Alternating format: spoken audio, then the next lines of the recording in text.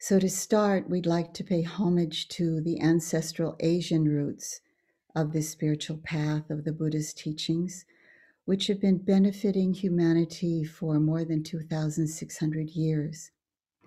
But before that, we want to acknowledge that for many, many years, we in the West have been remiss in not highlighting our deep respect towards our Asian spiritual ancestors who were faithful caretakers of the Dhamma in many countries and cultures and through many generations through the time of the Buddha, since the time of the Buddha. We humbly ask for your forgiveness for this omission, and we'll do our best to continue to remember that. So in paying homage and respect to the ancestral Asian roots of our spiritual path, we go all the way back to the source in ancient India, where the Bodhisattva, who became Gautama Buddha, practiced meditation under the Bodhi tree in Bodh Gaya, attaining the sure heart's release of full enlightenment. For 45 years, the Buddha generously offered liberating teachings to countless celestial and human beings, and those beings continued to share this wisdom which spread throughout Asia and beyond. Because of this generosity and compassion, we are here today, continuing to cultivate our noble aspirations, carrying forth these spiritual teachings and love of the Buddha's teaching. This is the Dhamma. This is our lives. Recently, I heard a story of one of our elder teachers, the late Sayadaw U Pandita.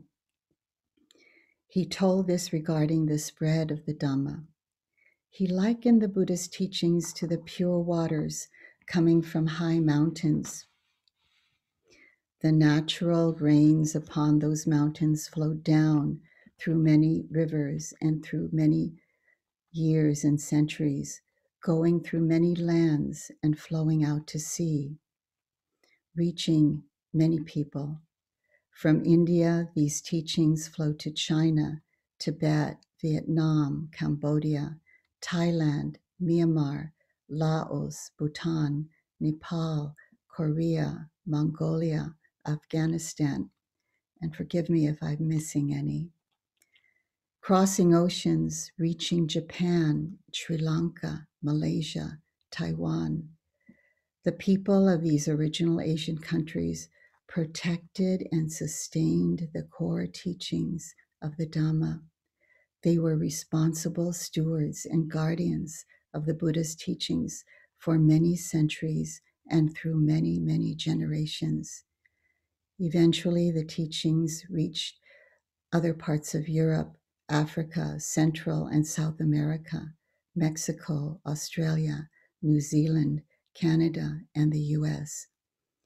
We are so fortunate that this has been our noble inheritance. We owe a huge debt of gratitude to those spiritual ancestors of Asian roots. So let's take a few moments to remember our good fortune and the huge debt of gratitude we owe to our Asian spiritual ancestors for keeping these teachings alive generation by generation.